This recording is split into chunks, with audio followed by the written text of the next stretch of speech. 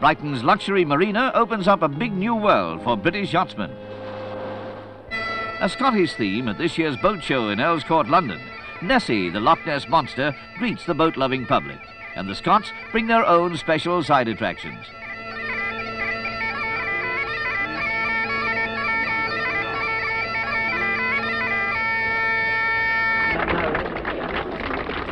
For weekend sailors, the boat show has everything.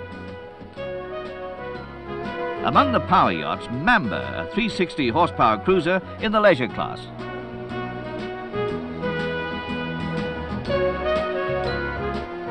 Life is pleasantly relaxed in the Mamba and craft like her. Orders from home and international markets have surpassed even the most optimistic hopes.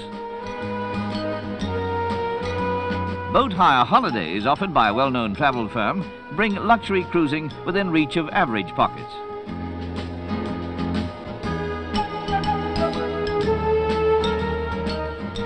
As well as providing a wide range of craft to mess about in, the company shows clients how to handle them. They're great for the family with plenty of room. This year, the boat show has something for up-and-coming captains.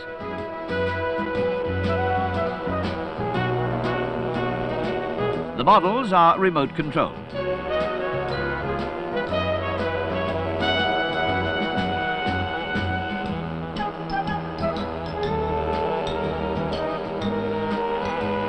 Lewis Marine display the GP 150, and from America the famous Glastrons in their range of sports boats.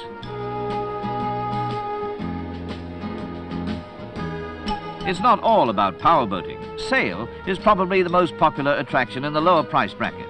This is what messing about in boats really means. The Bumblebee is just right for the kids, an ideal sail trainer. And some of the names are bang up to date. One of the first big orders taken at the show was for 2 Fairway Trawler 38s at £49,000 each.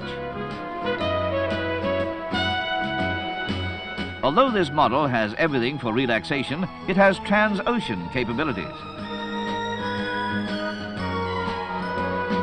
The Moody 42, British-built, is ketch-rigged with a motor in case the wind drops. The size of orders in the early days of the show surprised old hands in the business, and much of the money came from the home market. The Powell's 46 at £123,250 is strictly for millionaires. Maximum 23 knots, featherbed comfort from stem to stern. That's the Powell's 46. Maybe you can't buy a Powell's 46 this year, but you can always dream.